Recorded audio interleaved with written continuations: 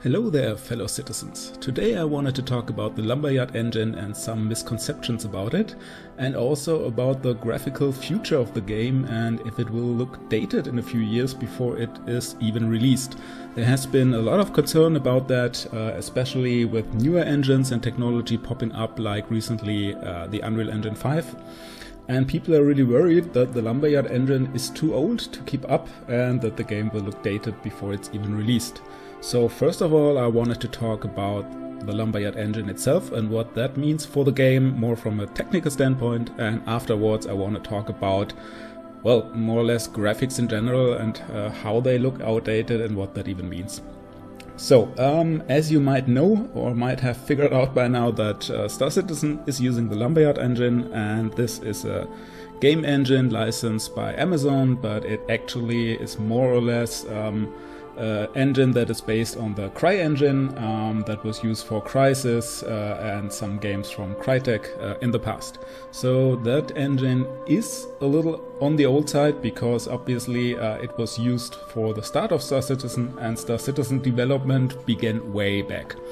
So you could argue that this already defines that the engine is too old and has to be replaced at some point, and it can't keep up with more modern engines. One thing is, why do you even use an engine and what does it do for you? Well, the main feature normally talked about regarding engine is the graphics engine, so the renderer and everything that produces the pretty pictures that you can see on your screen. So in that regard, Lumberyard, if you would just use it out of the box, would probably look a bit dated. And you see some of those effects in the current Star Citizen build as well. There are some technologies used that you would probably not use in that regard today, and there are some limitations. But one big thing that you have to consider is that Star Citizen is only still using a fraction of the Lumberyard engine. It's not Lumberyard vanilla, just put in some assets and some gameplay in there, but CIG has done a ton of work to update the engine with numerous features. So yeah, in some case you get to that metaphor, you have a wooden ship in a museum, and every once in a while you have to replace a bit of wood that is rotten, and now you ask yourself, okay, if you replaced each and every bit of that ship, is it still the same ship? So you could argue that if CIG has replaced every bit of the Lumberyard engine, is it still the Lumberyard engine in that regard? I would argue no, not really. But the question is, okay, at what percentage would you say it's its own thing? And obviously there is some discussion about that. Currently CIG is working on the Gen 12 renderer, and this is something that has nothing to do with the Lumberyard engine. It will actually replace the renderer from the engine. And as I said before, that graphic rendering technology is one of the core parts when you discuss engines and their looks. So with this change, I would argue that Star Citizen is not actually anymore using Lumberyard or only fractions of it.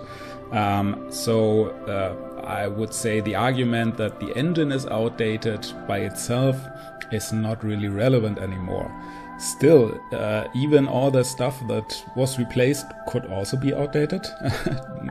Completely disregarding if it's Lumberyard or it's something that CIG made. So you get, well, first it's hard to define what does outdated really mean. I don't think you always have to go bleeding edge with everything, so it's not outdated because, well, at some point there are not that many powerful machines out there that can run everything, so you would want to have at least some backfall technology for that and not go all in, or otherwise, well, you will end up with a very small target audience that can actually run your game.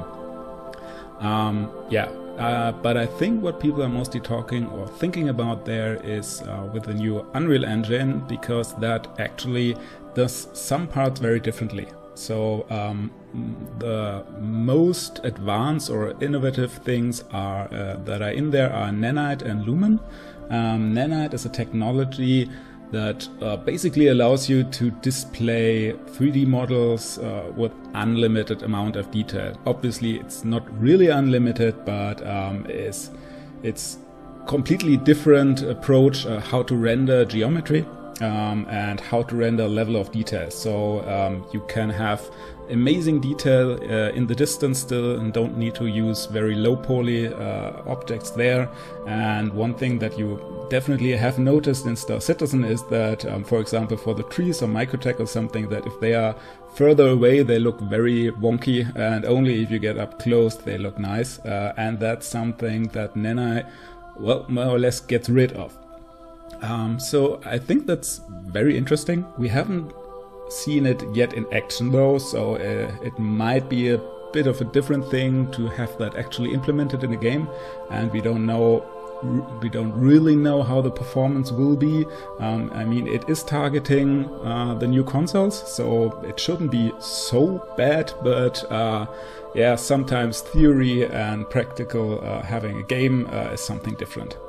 And another thing you have to consider is that it's a lot of data that has to be streamed in, because these assets are very high detail, and that's probably fine if you have your standard typical open world game or something like that, but for Star Citizen that might not even work, because, well, you would need to have a whole universe in that detail, and that might mean that the game is just getting too big, and there might be other limitations. So switching over to Unreal Engine and just using Nanite out of the box, and Star Citizen just starts to look better, might be completely off the table.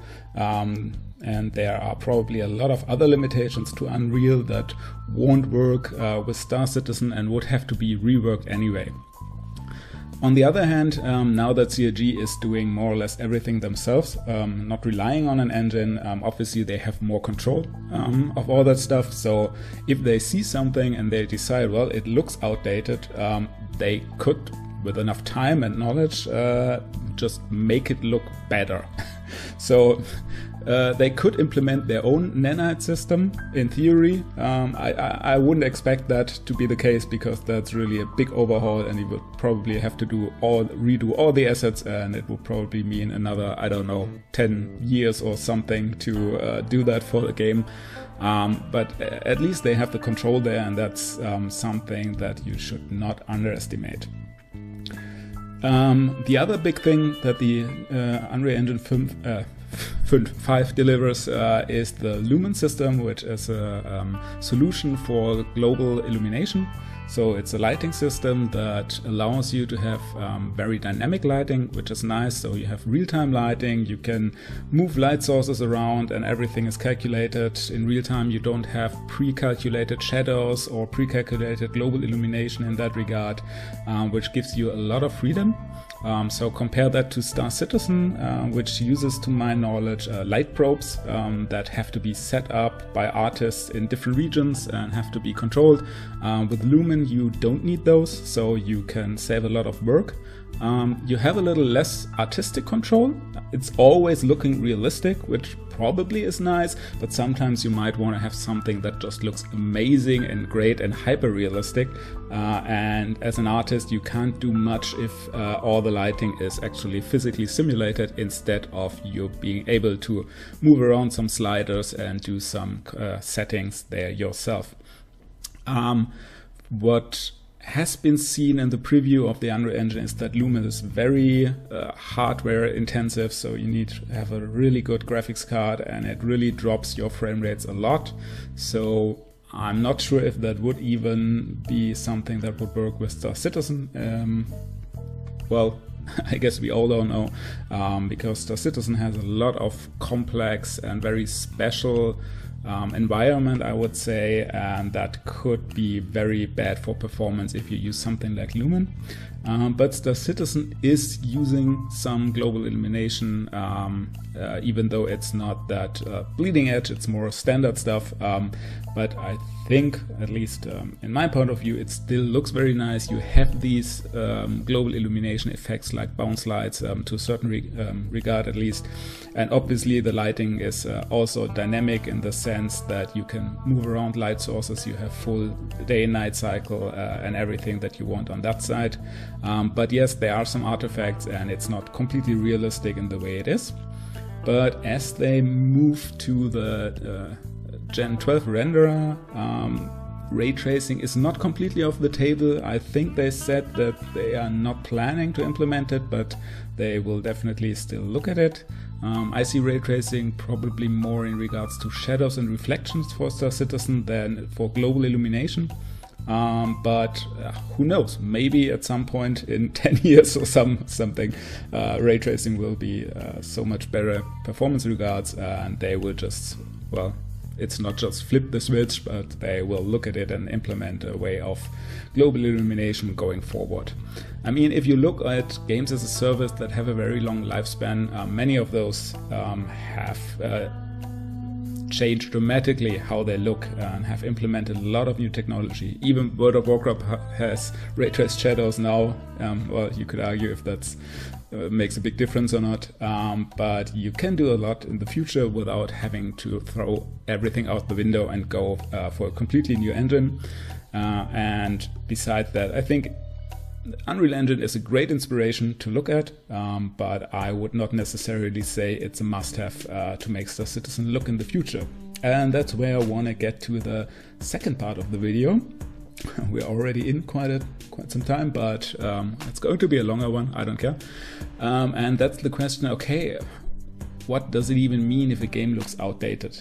And I have a theory in that regard that this won't even be such a big problem, because I think we are at a point in 3D graphics where 3D graphics age quite gracefully. So if you remember first 3D graphics back then, maybe with a Nintendo 64 or something, it's really hard to look at those games today if you don't have the nostalgia for it. At that time, 2D games looked way better than the 3D counterparts, but well, 3D was the new big thing, and obviously also for game design it opened up a big variety that was not possible to do before. But those games look really poorly, and people are afraid that this will happen again, and for a good reason, because, well, that was the case for probably the last, well, let's say 15 to 20 years, that games at some point just looked very old and dated, and it could actually be something that made it hard for you to get back to those games and enjoy them, even though the gameplay was the same, but it's just off-putting, and obviously that's something that you don't want to see in Star Citizen when it's released. But I think stuff has changed there. I think there is a peak, or there's a point in graphics quality where it's getting so good that it's looking nice on the eye. It's aesthetically pleasing in an objective way. And I think we've reached that. What I mean by that, if you look at games from the, well, more or less from the PlayStation 4 area to today, obviously more modern games do look better. You have, for example, ray tracing, or you have more details, you have more realistic lighting, but there is a point where these games still look quite nice. So if you think about the discussion about remasters currently, there are some games that are planned to be remastered, but the community actually asked the question, do we even need a remaster? Doesn't this game still look good? For example, the first Last of Us, it's still a good looking game. And I think it's at a point where even in 10 years or something, it will still look good. It will look dated in a way that it's obvious that it's not completely realistic, but I think you won't have that effect that it is off-putting to play it, to look at it, because it's really easy on the eyes. So I would imagine that even if Star Citizen looks exactly the same like now and will be released in maybe 10 years, it won't be the case that you look at it and you think, oh no, I'm not going to play this, this looks awful. At least I hope that's the case. So I'm not worried about that too much.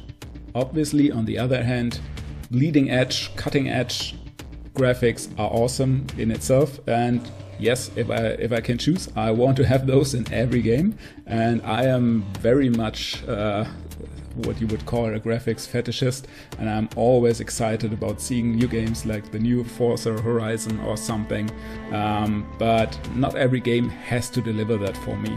So it would be a plus, obviously. So for example, the Flight Simulator, I played that mostly for the graphics. I didn't care too much about just flying around, but it just looked amazing.